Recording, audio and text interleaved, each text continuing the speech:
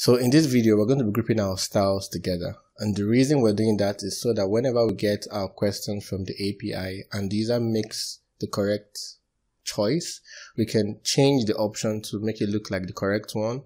If the user makes the wrong option, we can change it to look like the wrong one. And we're doing this with just a class name. So we're going to group our styles in such a way that only one class name determines if the option is going to look like the correct one or the wrong one or neither of them. So let's get started.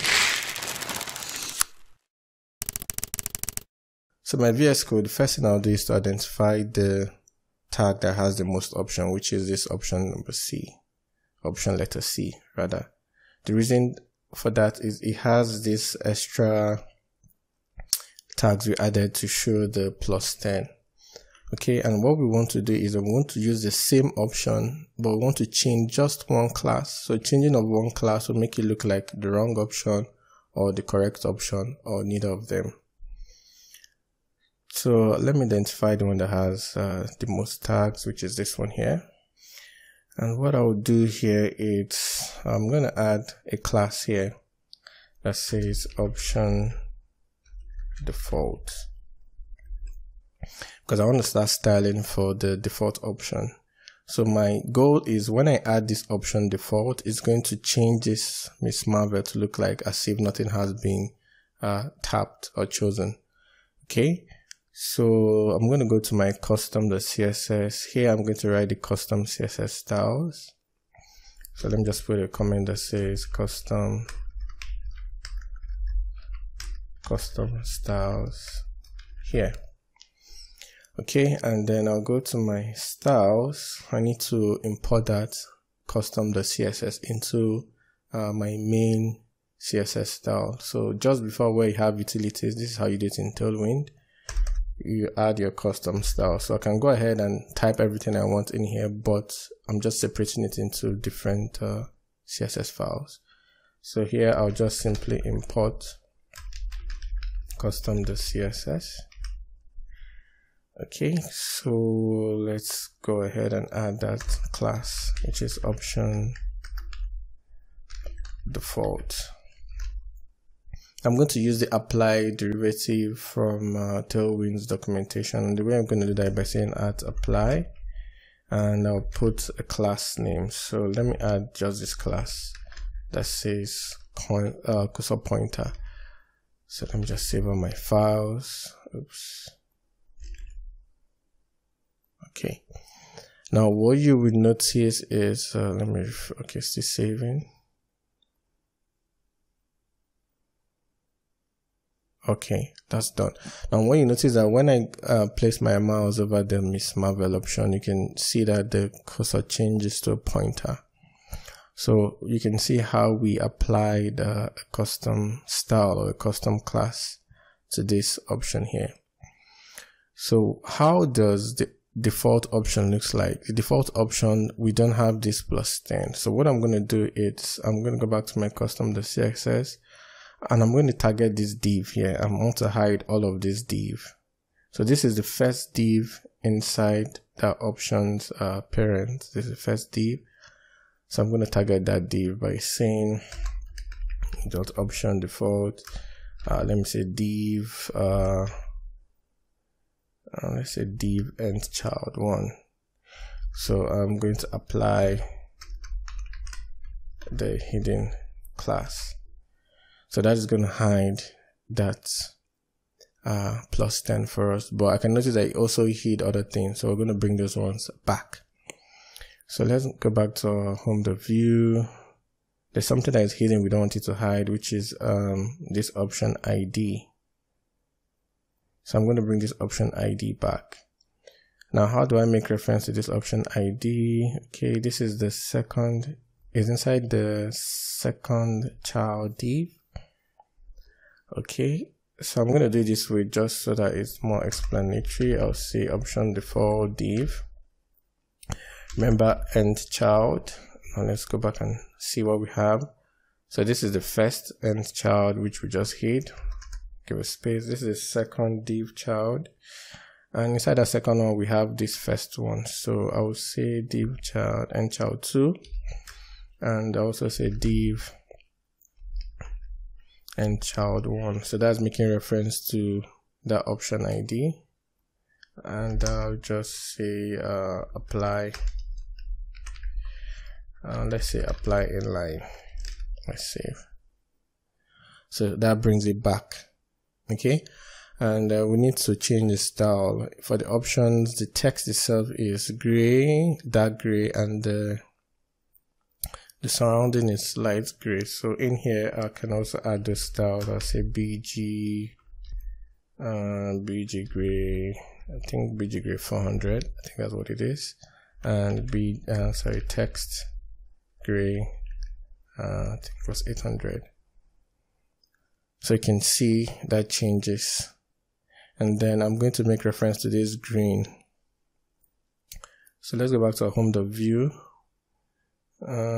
This green is actually the, let's say, first child, actually the second child. Okay, so let's go back to our custom, the CSS. I'll copy this. No, let me not copy it. Let me just type it out again. Option default div and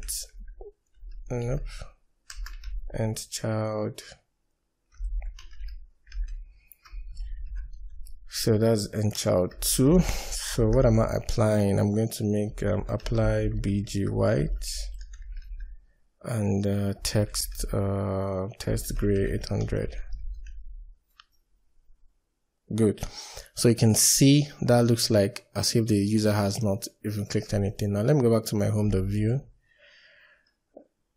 Now I'm going to remove that option default so you can see what's going on. So I'm just going to remove this class, this option default class from the parent of the options. So just remove that. See, it looks like the correct option. So when I put that back, it's going to look like the person hasn't even clicked on it. So this is what we want to do. Okay. So using just one class, we can change how it looks. So let me go ahead and do the same thing for when it's wrong.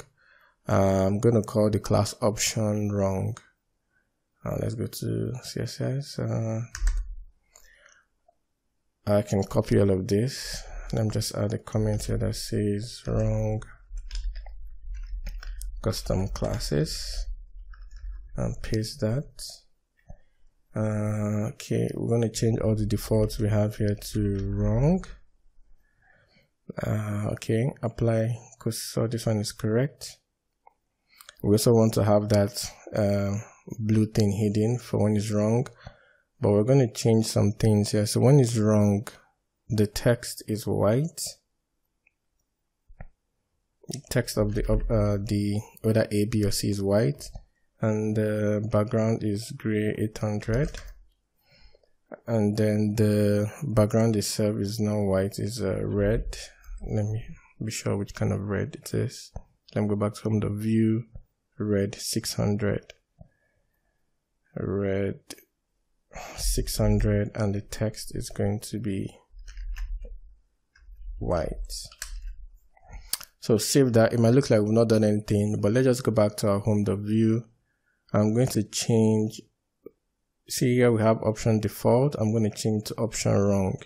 So it's going to make the Miss Marvel to look like it's the wrong option. So save that. Voila, you can see automatically makes it look like the wrong option. If I change it to default, it's going to make it look like the default option. So the last one we need to do is for when the answer is actually correct. So let's go to our custom.css. Let me add more styles here that says correct custom classes. And then let's copy everything we have here. Paste and change all the wrong to correct. Okay, so for the correct option, we want the one that was initially hidden to be visible. So I'll change this hidden to inline. We actually don't need this inline here, the second place, so you can leave it if you want. We don't need it. So when the option is correct, I forget now. Okay, when the option is correct, this C should look, the text should be white, and then the surrounding should be dark gray. So this is correct. So what we need to change here is this red. Let's change it to green. I will save. Let's go to home.view. Let me change this default now to correct and save. So you can see how it looks like. Now what I'm going to do is, since we already established this stuff going on for us, that's when we change the class name, it changes the style. Now I'm going to remove some unnecessary classes that we have here. I know we don't need beige green anymore, because that is determinant on what class we add here. Beige gray, I don't need the beige gray here. What else do we need? What else do we need here? Let me just say, okay, we don't need this text white here, because that's determinant on what the class is gonna look like. Okay, fine. Okay, I think that's it. What I'll do now is I'll just get rid of the other styles, the other options, but I'll put them back anyway. But let's just get rid of them. I'll get rid of this one, because we want to have one option, okay, one option with the most tags, and we'll just change the class name so that it looks the way it's meant to look. So I'm going to get rid of the other ones, apart from the Miss Marvel option, because that one has the most tags. So let's get rid of every other thing here. Let's see. Okay, I made a mistake somewhere. Okay, so we just have one option. Now I'm going to duplicate that option. I think I mistakenly deleted something here. Let me just add it back. Okay.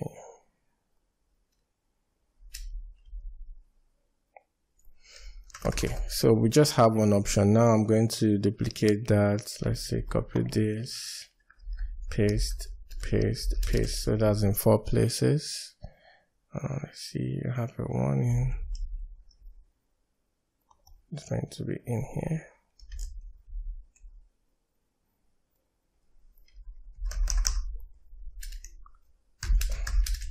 So paste that in 4 places. I'm still getting a warning. Let's just make sure that I'm doing the right thing. I need to copy this guy and paste that in 4 places. Okay, so we have all of them looking the same. So now we're going to tweak just that class name to make it look the way it's meant to be. So the first one is going to be option default. Okay, and then the is meant to be A, and then it was store. Okay, let's save that. So we have that there. The second one was the wrong option, so we just change that to option wrong, and then we change the letter to B, and then we change the answer itself. It was Dr. Strange. Okay, so we have that there. We can leave C the way it was, or the way it is now, because it's correct. And then the last one was Hawk, so we change that class to default. To default, we change the letter here to D, and then we change this to Hawk and save.